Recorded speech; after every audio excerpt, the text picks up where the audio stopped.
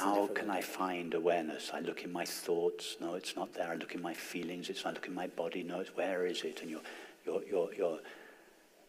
you're looking for awareness as a very subtle experience. No, awareness is the one that is looking. It can never be looked at. So your mind has to relax back into it. It cannot go forwards towards it. The one that seeks awareness as an object is like a current in the ocean in search of water.